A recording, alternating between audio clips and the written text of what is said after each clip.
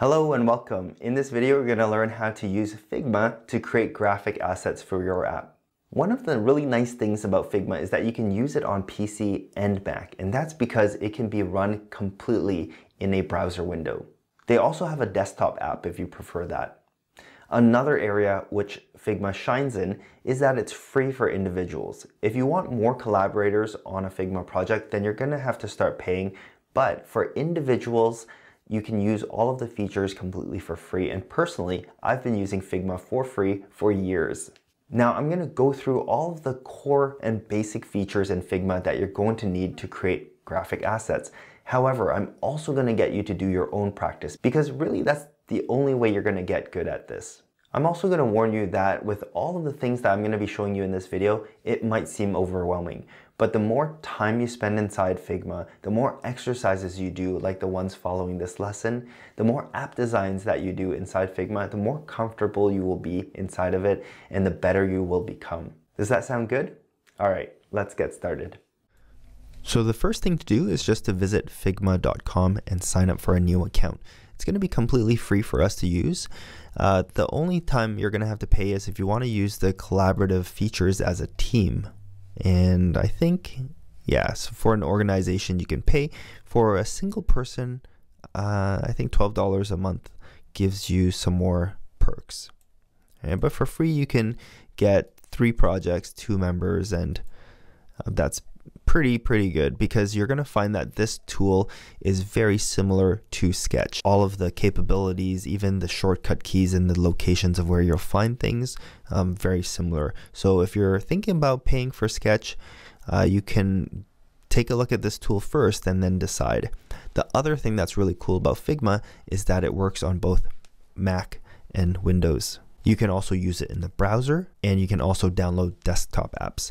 In this demo, I'm just going to do it in the browser because it's a pretty low effort to do, and that's most often how people will start using Figma. And once they use it a little bit, they'll go ahead and download the desktop app. So sign up for a new account, and once you do, you're going to jump into this area where you see all of your Figma files. So I'm going to go ahead and open a new file. Just before I do that though, if you wanted to get the desktop app, you can go ahead and click this link here, and it's going to redirect you to the appropriate app for you. So let's start a brand new file and let's jump in. So when you open up your first Figma file, it's going to be a blank canvas.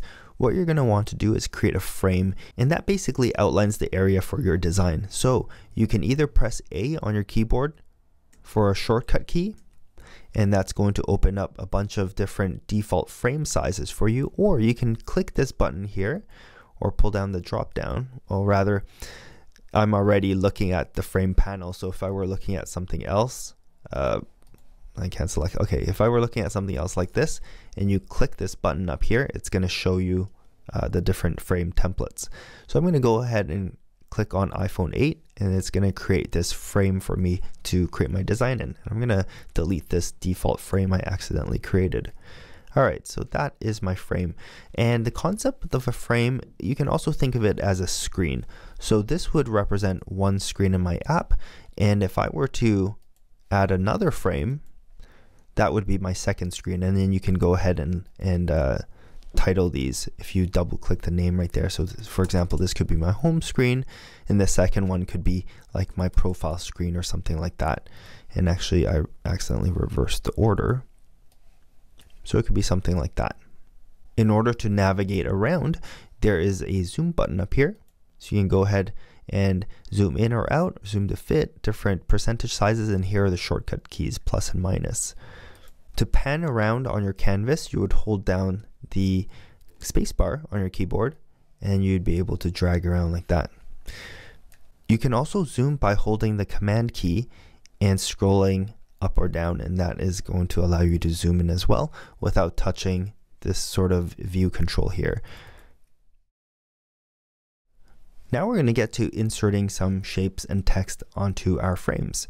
So go ahead, select this first frame, and you can either click this icon here, or you can use the shortcut keys as you can see here on the side.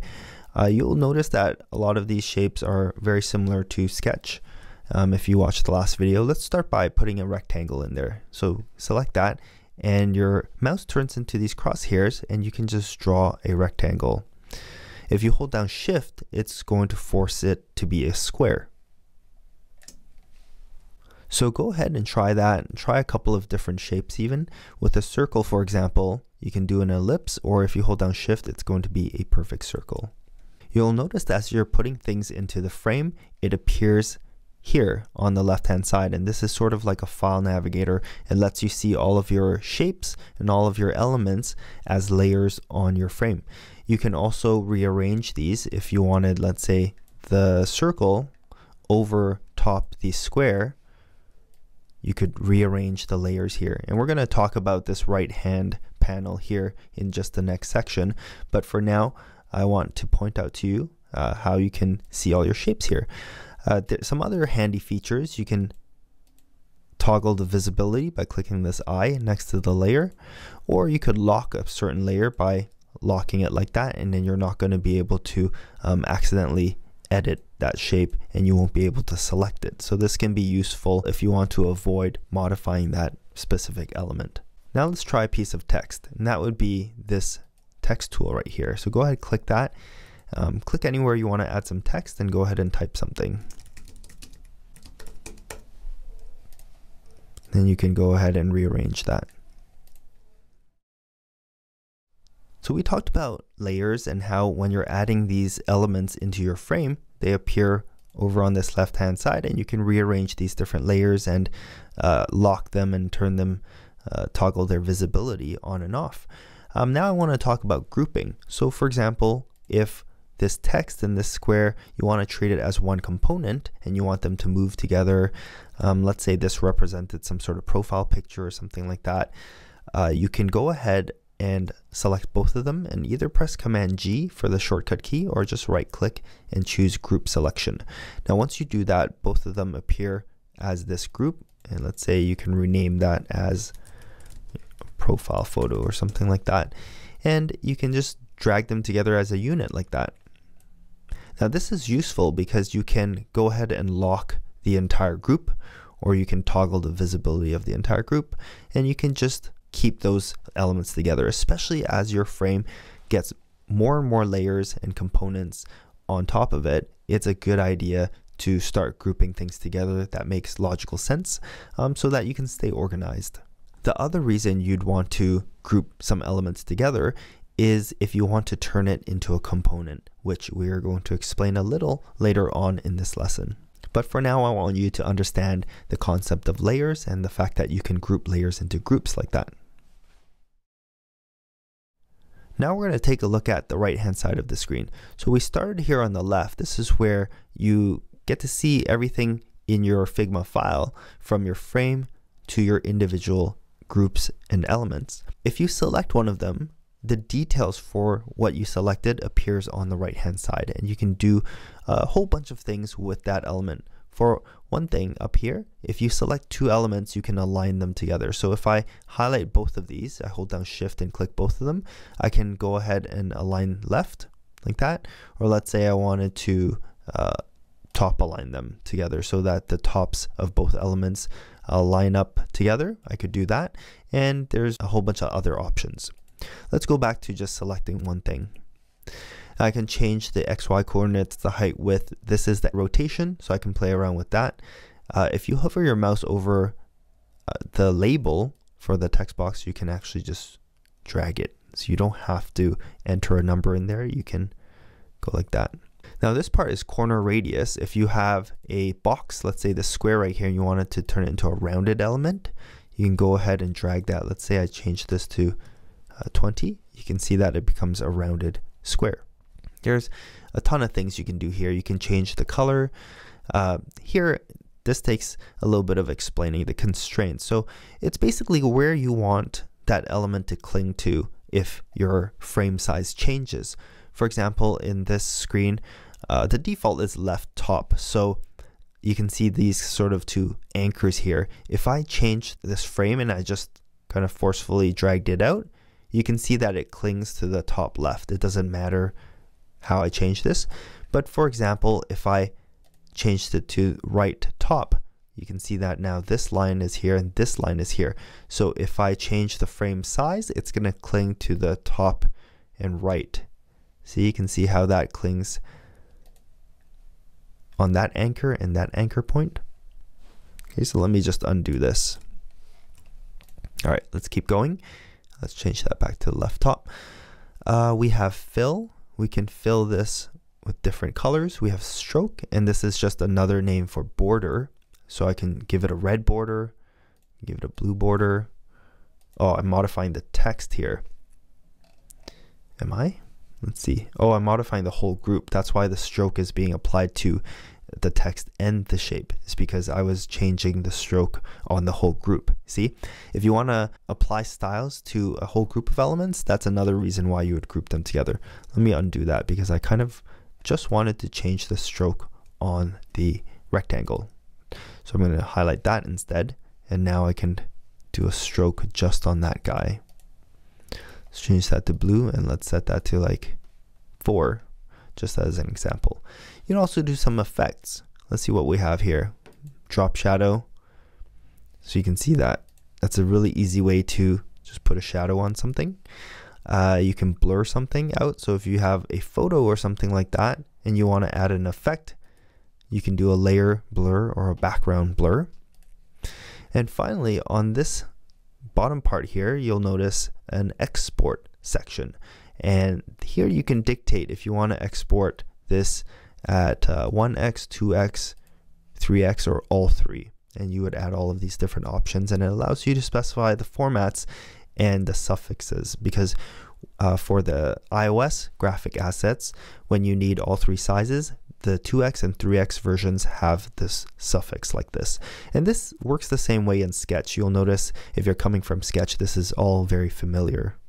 And then at this point, if you wanted to export the shape, you could just click this button right here, or when you're finished with your design, as long as you have all of these export settings for the elements that you want to export set, you can just mass export everything.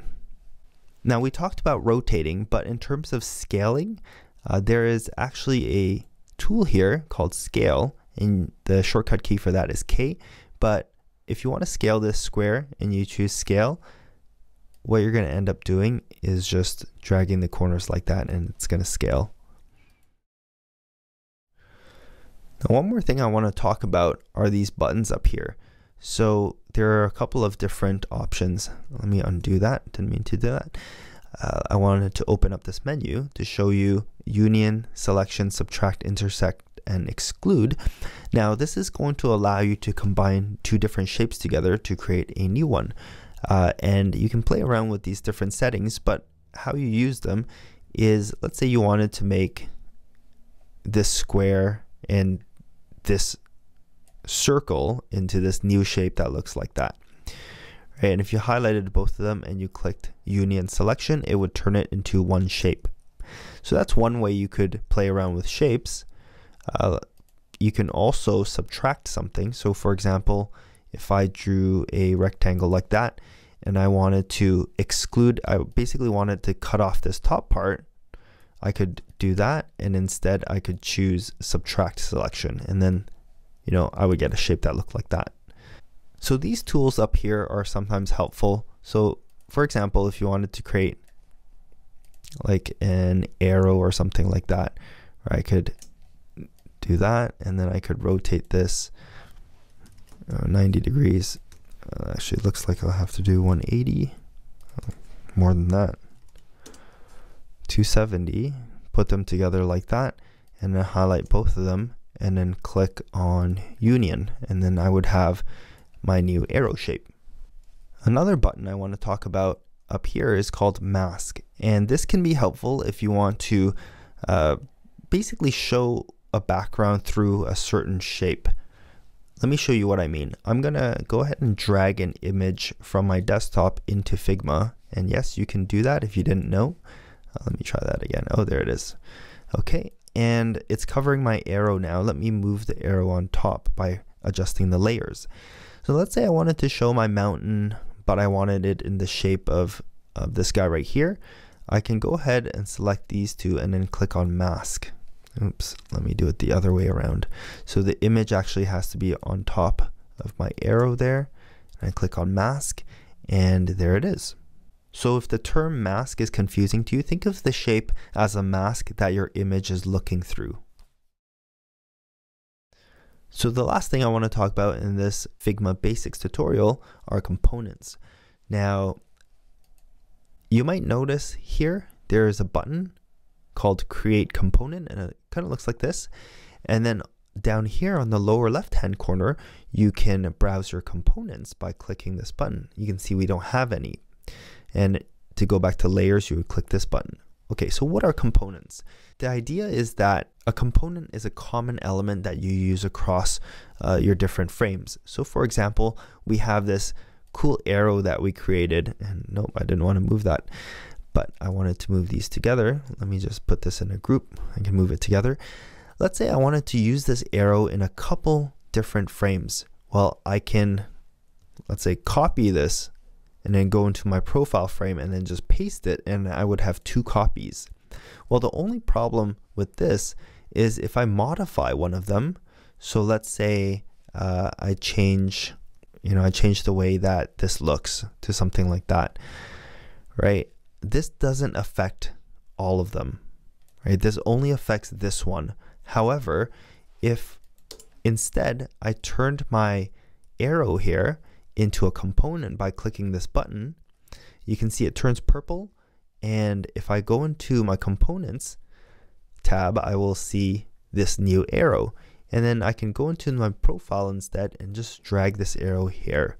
And what happens now is that when I modify this component, it updates anywhere this component exists. So I don't have different copies of the same element. Instead, I turned it into a component, and I'm using that single component in multiple places.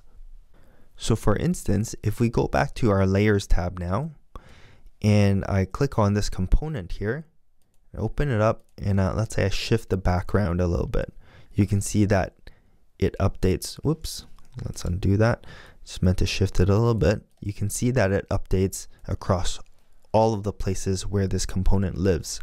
So that's really powerful because, for instance, oftentimes in your app, you're going to have multiple screens with a tab bar. If your app has a tab bar and you want to update an icon on that tab bar, well, it would be great if that tab bar were a component. So the same tab bar across all your screens would update all at once, instead of you having to go into each screen and update that icon, X number of times depending on how many screens you have. So those are components in Figma. In Sketch, they have the same concept. It's called symbols. You're going to see us using a lot of these in the upcoming lessons. Okay, so what do you think? When I first started using Figma, I felt a little lost too, because knowing how to use the tool is one thing, but knowing how to use the tool to create nice looking graphics for your app is an entirely different thing, right? So that's why it's going to be really helpful for you to try the practice exercises in the next lesson to just get familiar with Figma and start using it to produce more practical graphic assets for your app. Just like coding, the more time you spend creating these graphics using Figma and just immersing yourself into design, the easier it's going to get, the more naturally it's going to come. With that said, I'll see you in the next lesson.